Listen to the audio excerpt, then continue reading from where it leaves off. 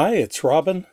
Since this is Pi Day, at least I hope I get this video out before the end of Pi Day, I thought we'd look at a couple Pi-related Commodore things. Thanks to my patron Steve Bills for the suggestion. The first thing is, did you know that the C64 has Pi built right into it? It's got a special character. If you hold down Shift and press the up arrow key, it actually prints that cute little Pi character. Looks like a little, I don't know, camel or polar bear or something to me. And press return.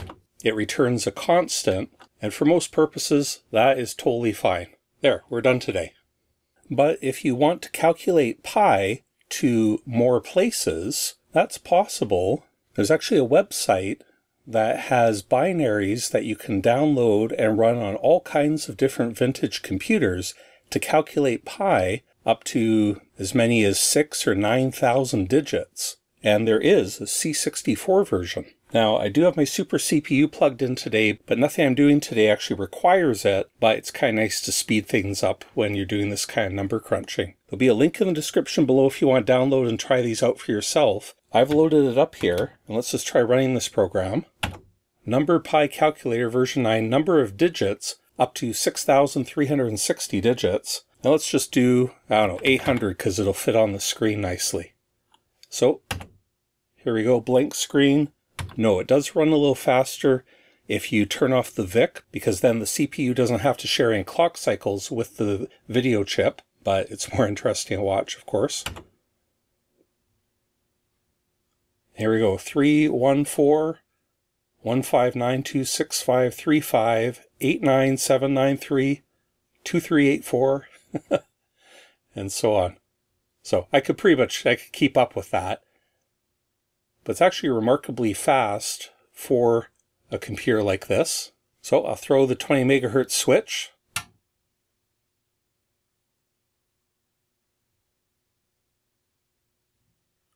Now there's actually a super CPU specific version which runs quite a bit faster than this, using some of the 16-bit opcodes and so on.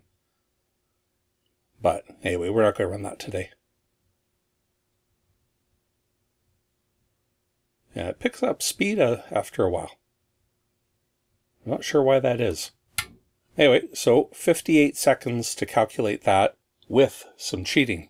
So that's not what we're talking about today mainly, but if you want to calculate pi to many digits accurately on a Commodore 64, I don't know why, go ahead and try that. And there's some interesting benchmarks on the author's page as well, so check that out. But when I think about pi for the Commodore 64, I think back to this issue of Transactor magazine, made here in Canada back in the 80s, and I guess I was just 11 or 12 years old. This was the very first issue I ever bought, Volume 5, Issue 2. I actually picked up a newer copy of it because my old one was so beat up. But among the many interesting articles in this issue is Finding Pi Experimentally by Michael Bertrand in Madison, Wisconsin. And it talks about how we could calculate pi using random numbers, something called the Monte Carlo method. And it can be used to roughly calculate pi. By the way, just don't get your hopes up. This is not going to give a very accurate version of pi. It's an approximation. If you want accurate, you run that program I just showed you. The way it works is if you take a circle, okay, we're wanting to calculate pi, and you know that the area of a circle is pi r squared, and if r, the radius, is 1, then the circle fits perfectly in a square that is 2 by 2, twice the radius. So the total area of this square is 4, and the area that the circle includes is exactly pi. So to experimentally find pi, we can simply drop, whether you call them throwing darts at this board or raining down here on this field, and if we keep dropping points just by choosing random numbers, x and y, then we can get an approximation of pi simply by counting the number of points that fall within this area versus those that fall outside. And we can just express that as a ratio just by dividing the two and then multiplying by 4, and we end up with an approximation of pi. So unfortunately, this old article doesn't include source code. It includes a type-in program, but a bunch of it is machine code. It just runs on the PET. So instead of running his original program, I was organizing my disks last week while I was getting all those Easter eggs games together. And I found my Logo disks, got Logo and the Logo utilities. It says French Logo in the corner, but that's not true. I don't know. I think I got these from a school. Now, if you don't know, Logo is a educational programming language invented by MIT back in the 60s, I believe. And during the 80s, they made quite a few 8-bit computer versions, including Commodore released this one. Now, I haven't programmed in Logo since the 80s, but this last week, I've been relearning it so that I could implement this experimental Pi. Okay, so let's boot it up.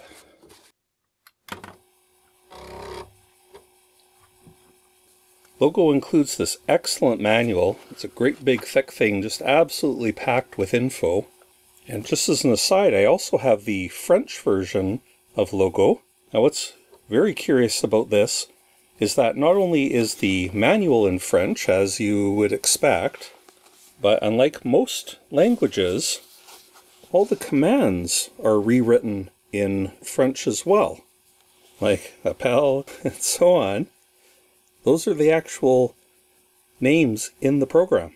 Anyway, we won't be looking at that today anymore, but that's very interesting. I think really rare.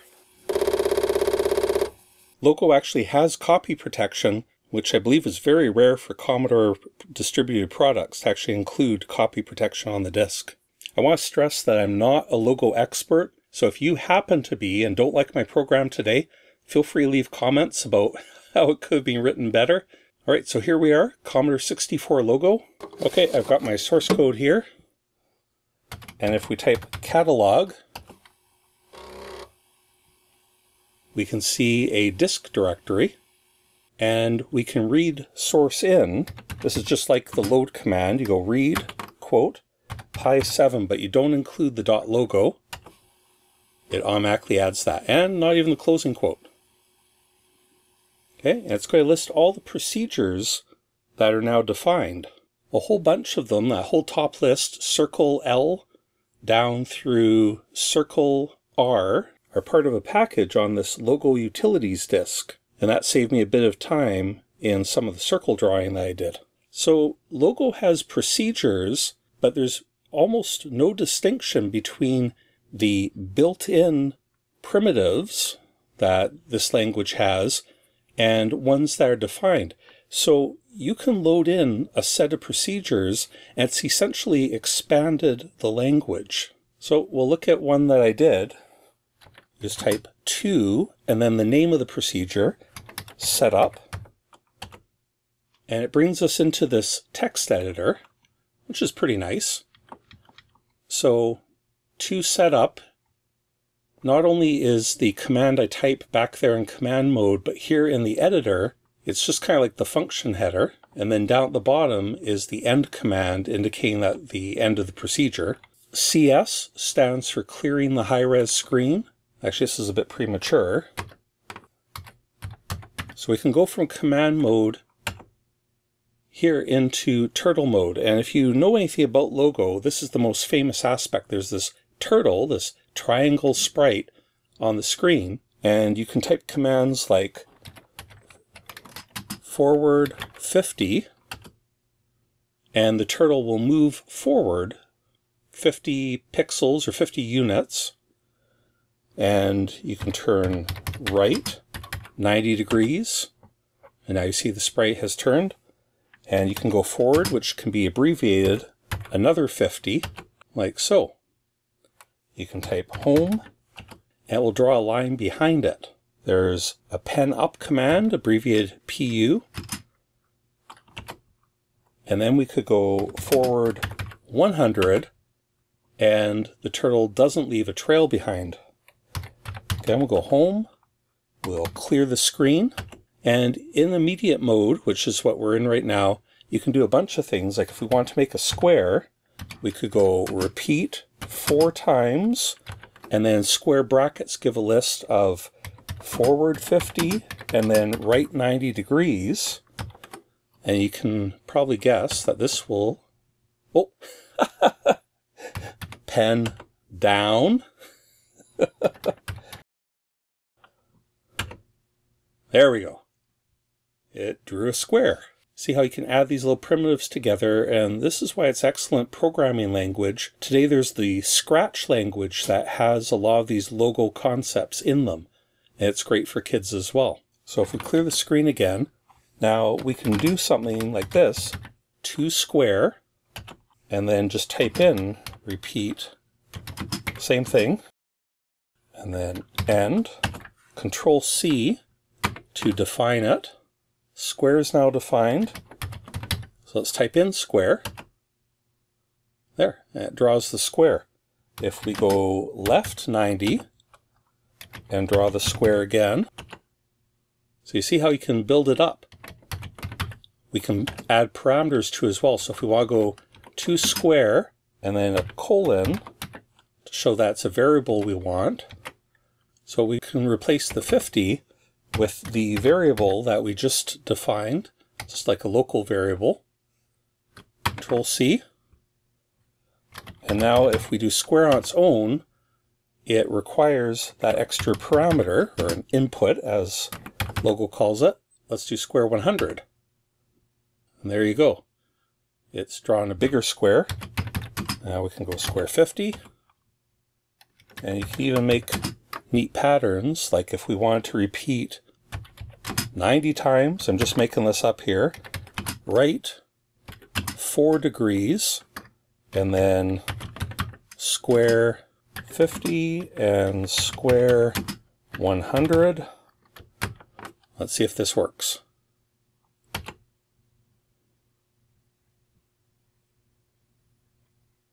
Yeah, there we go. I'm going to use my super CPU here.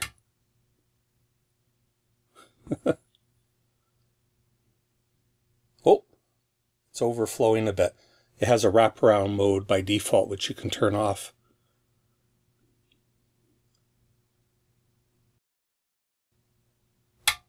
Okay, back to 1 megahertz. And you can use the function keys.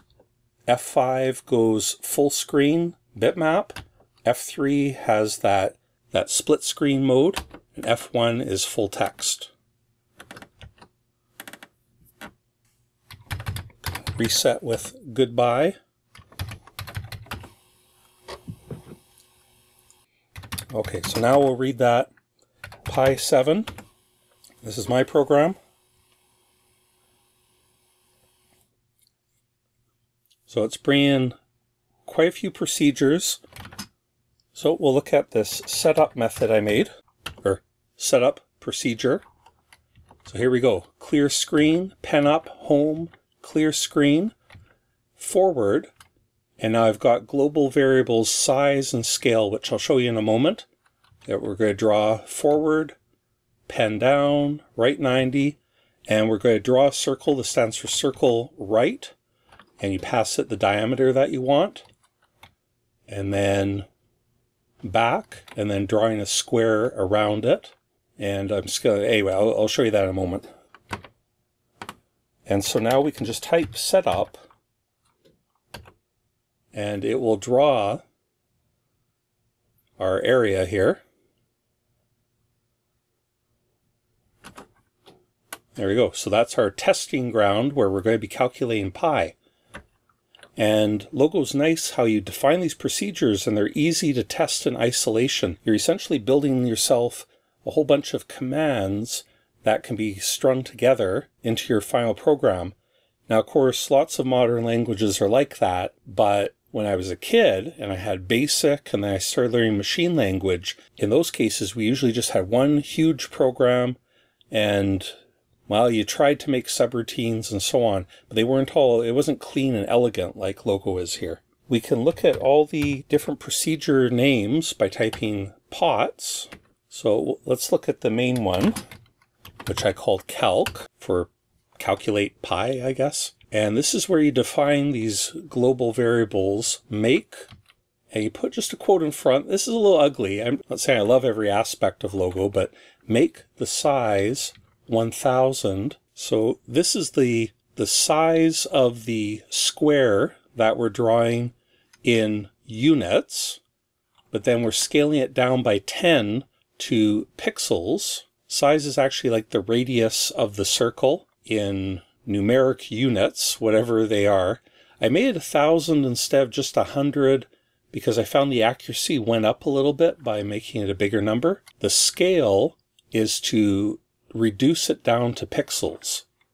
So the 1,000 numeric units are divided by 10 to turn them into pixels so that can be rendered on the screen. And total is the total number of pins dropped or darts thrown at the board, and in circ is the number that fall inside the circle. And these are the two numbers we'll use together to calculate pi. Split screen 2 is to shrink that split screen area down from 5 lines to 2, and for reasons unknown to me it has to be included in brackets or it doesn't actually work, or parentheses. Hide turtle, randomize seeds the random number generator. That isn't necessary, but you'll get the same sequence of random numbers each time. Then we'll call one of my procedures called setup, which I just showed you, that draws the board. And then we're going to repeat 10,000 times 3 procedures I made. RND, which generates a random point. Stat, which tracks the statistics. It does the counting of whether the random plot fell within the circle or not. And then pplot, I think is just pixel plot. It actually draws it on the screen. So that's how I separated it. Logo is a bit strange that, as far as I can tell, it doesn't have a multi-line repeat structure.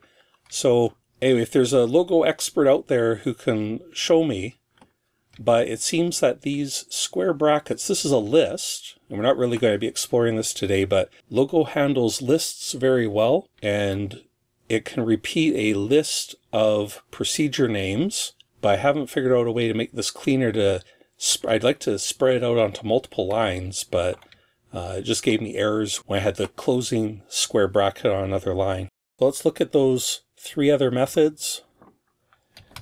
Oh, I keep calling them methods. 3 other procedures. So random number, we're going to make a global variable pixel x, and what we're doing is we're taking the size, in this case 1,000, multiplying it by 2 so that it's not just the radius but the full size of the square. I'm adding 1 because I want the range of the square to go from, say, -1,000, 0 in the middle, and then 1,000. So that's actually 1 extra place. And this symbol, that exclamation mark, indicates that this line is one logical line that has wrapped around. And then I'm subtracting the size. So we're just doing a random number from 0 to 1,999, subtracting 1,000, so it goes from -1,000 up to +1,000. And we're just doing the same for y. All right, next is to stat. And here we're just going to increment the total dropped by 1 every time this is called. And then we're just doing, this is Pythagorean's theorem here.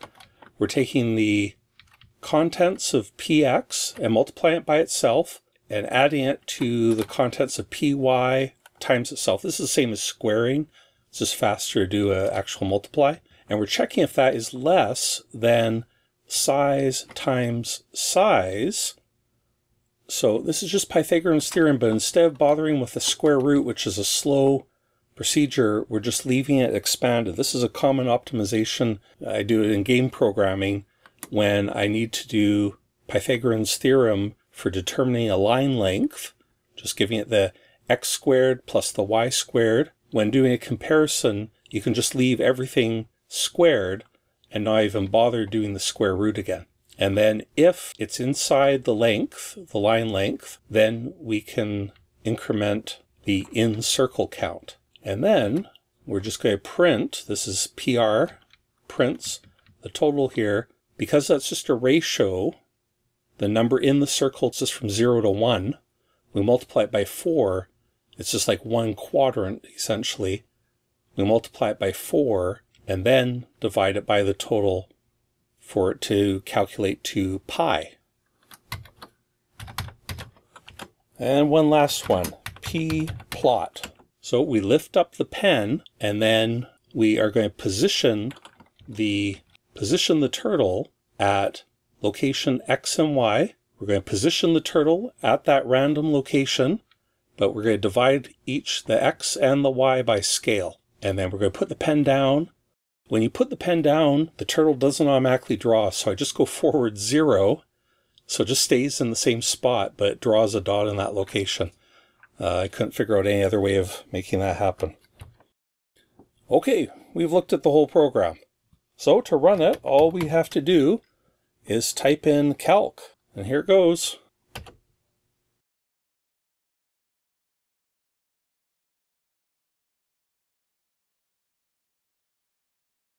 And there we go. So you see at the bottom, it's the estimate of pi, and as each pin drops, that version of pi gets updated. And it's going uphill quite a bit right now. Oh, coming back down. So of course we're looking for 3.1415. I don't know if we're going to get it. Sometimes it's been really close, and other runs it hasn't been. I don't think the random number generator built into Logo is all that good. It'll take quite a while to stabilize. Right now, every time one drops, it affects the ratio a fair bit. Okay, and I'm sure you guys don't want to just watch this all day, so I'm going to turn on turbo on my super CPU again, just to speed it up.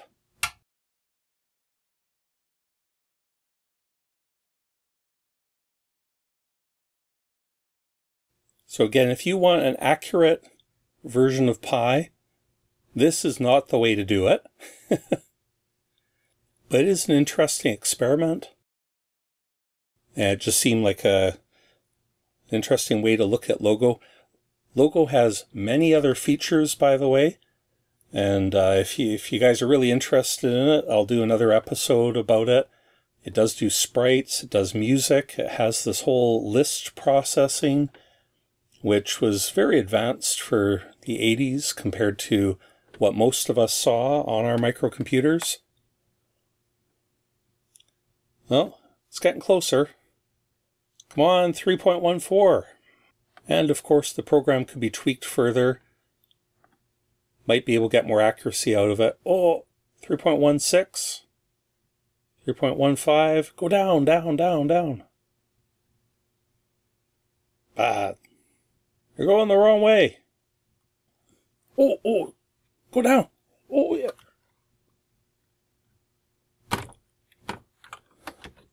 Yay, there's one that says 3.14992. Okay, thanks to my patrons who support this channel. If you want to check out my Patreon page, look at the description below. There's various bonuses, including having your names in the credits here. Thanks for watching, and we'll talk to you next time.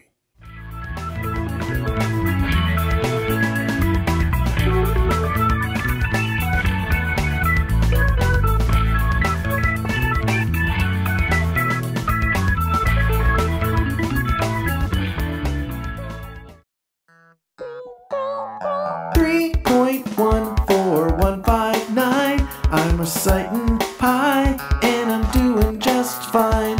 2, 6, 5, 3, 5, 8, 9. That's 13 digits, now I'm starting to shine. 7, 9, 3, 2, 3, 8, 4.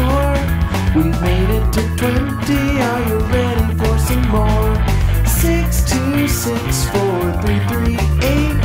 That's pretty good, but now it's time to take a break.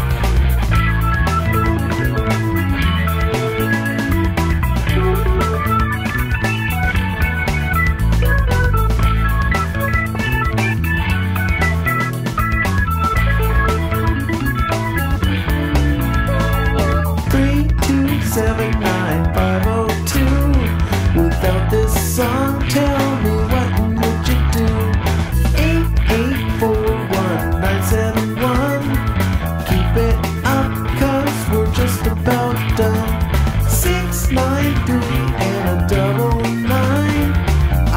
see.